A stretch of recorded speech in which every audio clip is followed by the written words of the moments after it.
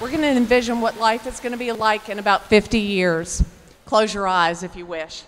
You may be living, your children may be living, your grandchildren will certainly be living. How old are they going to be? What are their passions? What do they want to do to make the world a better place? What's going to motivate them? Is it going to be the land? Is it going to be their quality of life?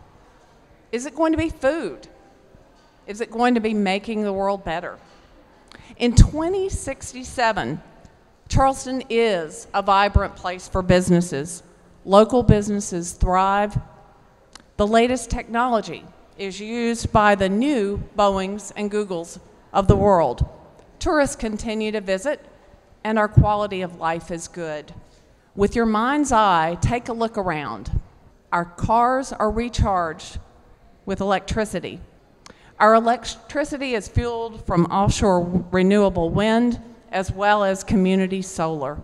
Our homes that have been talked about today, they are so efficient that your energy bill has not gone up in years. No lost energy escapes. Our heating and air conditioning have become super highly efficient.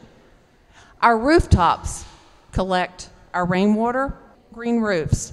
Our yards soak up as much water as possible. What you smell is the bakery that's just down the road. Your home is a dangerous walk from that bakery and other shops.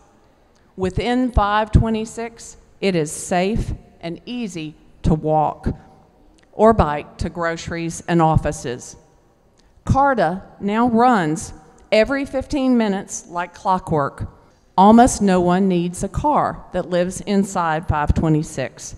There's a lane now in both directions that's devoted to driverless carpoolers and other high-occupancy vehicles.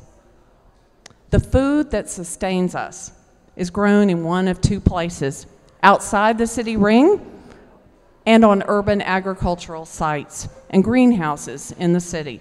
These and other actions accomplished by many around our globe and in this room have limited our Earth's warming. We are proud of you, those of you who have come before us. Thank you.